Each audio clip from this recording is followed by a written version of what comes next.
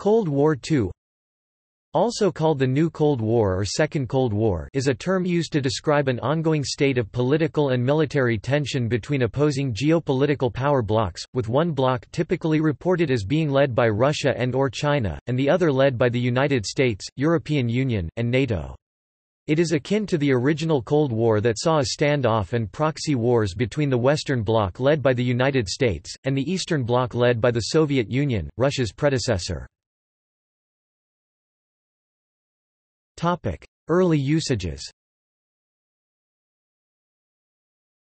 Past sources such as academics Fred Halliday, Alan M. Wald, and David S. Painter used the interchangeable terms to refer to the 1979–1985 and/or 1985–1991 phases of the Cold War.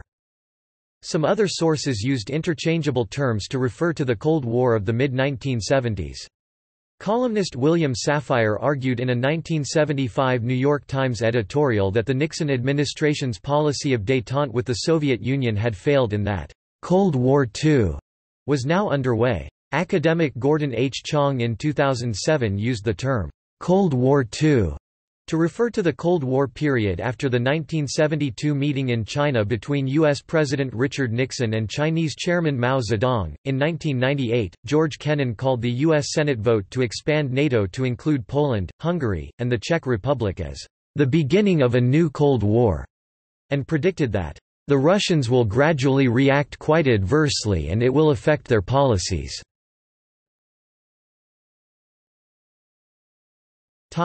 Russo-Western tensions. Some sources use the Cold War II term as a possible or unlikely future event, while others have used the term to describe ongoing renewed tensions, hostilities, and political rivalry that intensified dramatically in 2014 between the Russian Federation on the one hand, and the United States of America, NATO, European Union, and some other countries on the other. Journalist Edward Lucas wrote the 2008 book The New Cold War, How the Kremlin Menaces Both Russia and the West, claiming that the new Cold War between Russia and the West has begun. Michael Clare, a Real Clear Politics writer and an academic, in June 2013 compared tensions between Russia and the West to the ongoing proxy conflict between Saudi Arabia and Iran. Oxford professor Philip N. Howard argued that the new Cold War has a distinct media dimension in that the battles are being fought over control of Russia's media broadcasters and through cyberwar between authoritarian governments and their own civil society groups.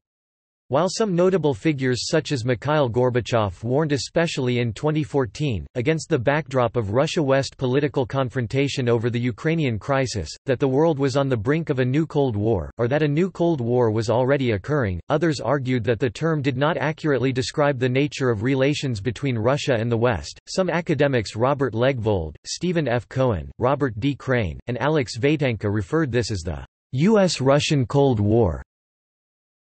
American political scientist Legvold said it started during the Ukraine crisis in 2013. Andrew Kuchins, an American political scientist and Kremlinologist speaking in 2016, believed the term was unsuited to the present conflict, though he argued it may be more dangerous. Philip N. Howard, a professor of Internet Studies at Oxford University, believed as of 2012, the conflict was experienced through information warfare, conducted primarily over and through broadcast media, social media, and information infrastructure. While the new tensions between Russia and the West have similarities with those during the original Cold War, there are also major dissimilarities such as modern Russia's increased economic ties with the outside world, which may potentially constrain Russia's actions and provide it with new avenues for exerting influence, such as in Belarus and Central Asia, which have not brought on the type of direct military action in which Russia engaged in less cooperative former Soviet states like Ukraine or the Caucasus region. The term, Cold War II, has therefore been described as a misnomer. The term, Cold War II, gained currency and relevance as tensions between Russia and the West escalated throughout the 2014 pro-Russian unrest in Ukraine, followed by the Russian military intervention and especially the downing of Malaysia Airlines Flight 17 in July 2014.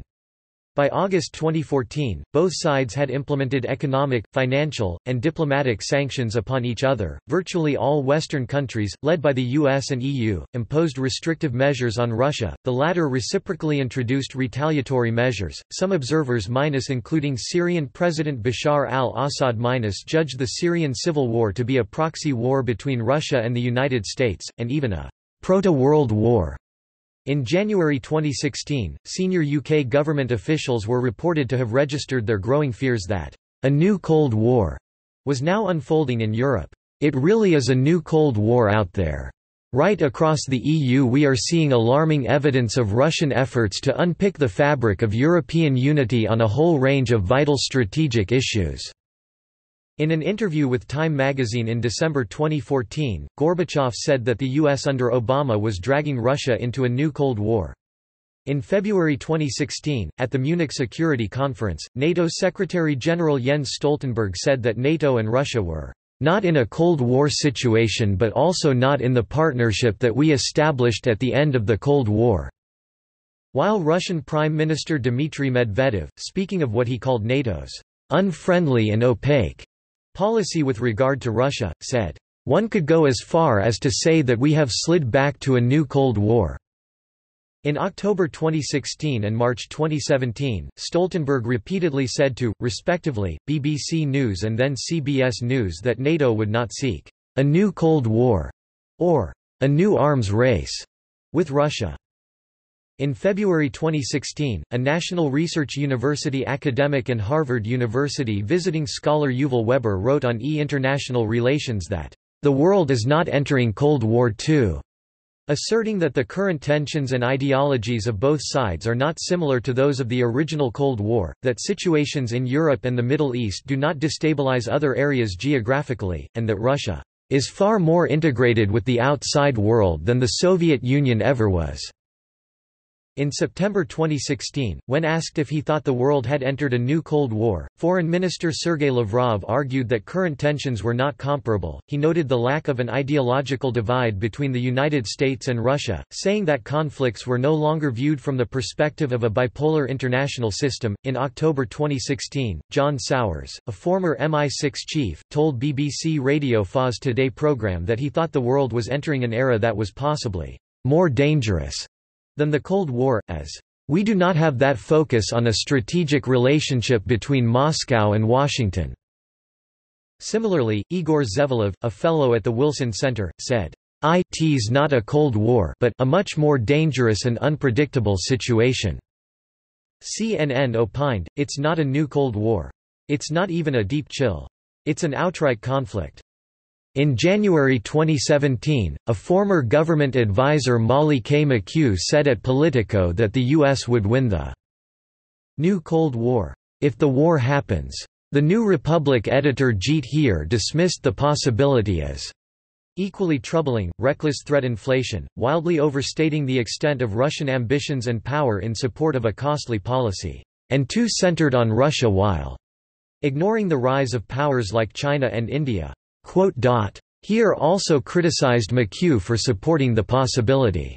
Jeremy Shapiro, a senior fellow in the Brookings Institution, wrote in his blog post at RealClear Politics, referring to the U.S.-Russia relations, "A drift into a new Cold War has seemed the inevitable result." In August 2017, Russian Deputy Foreign Minister Sergei Ryabkov denied claims that the US and Russia are having another Cold War, despite ongoing tensions between the two countries and newer US sanctions against Russia. In March 2018, Russian President Vladimir Putin told journalist Megyn Kelly in an interview, "My point of view is that the individuals that have said that a new Cold War has started are not analysts. They do propaganda." Michael Kaufman, a senior research scientist at the CNA Corporation and a fellow at the Wilson Center's Kennan Institute, said that the new Cold War for Russia is about its survival as a power in the international order, and also about holding on to the remnants of the Russian Empire. Lyle Goldstein, a research professor at the U.S. Naval War College, claims that the situations in Georgia and Ukraine seem to offer the requisite storyline for new Cold War. Amidst the deterioration in relation between both sides over a potential U.S.-led military strike in Middle East after Douma chemical attack and poisoning of the Skripals, Antonio Guterres, Secretary-General of the United Nations, told a meeting of the UN Security Council in April 2018 that the Cold War was back with a vengeance.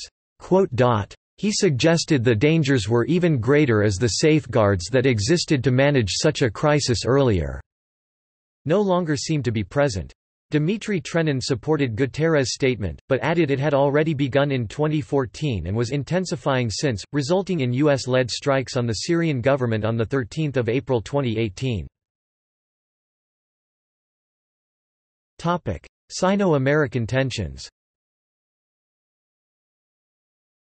The U.S. senior defense official Jed Babin, Yale University professor David Galerner, First Post editor R. Jagannathan, Subhash Kapila of the South Asia Analysis Group, former Australian Prime Minister Kevin Rudd, and some other sources have used the term, occasionally using the term the Pacific Cold War, to refer to tensions between the United States and China in the 2000s and 2010s.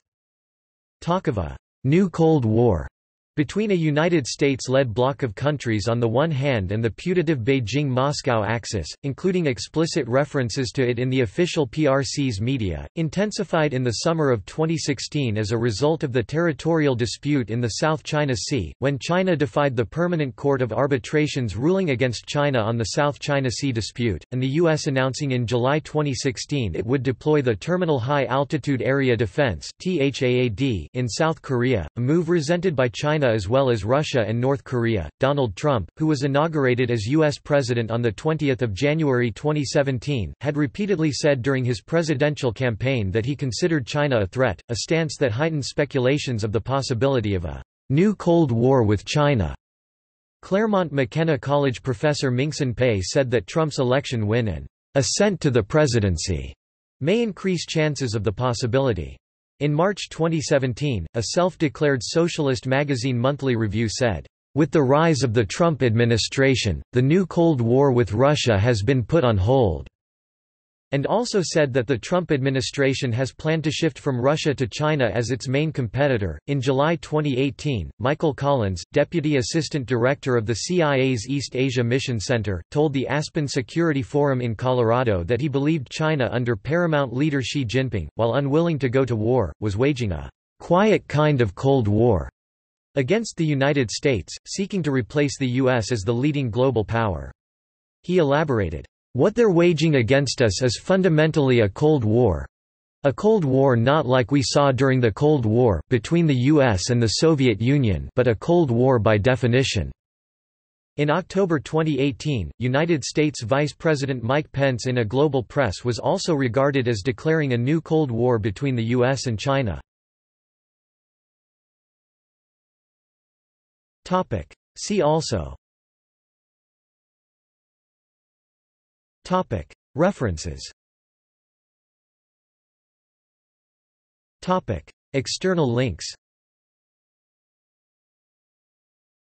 Quotations related to Cold War II at Wikiquote.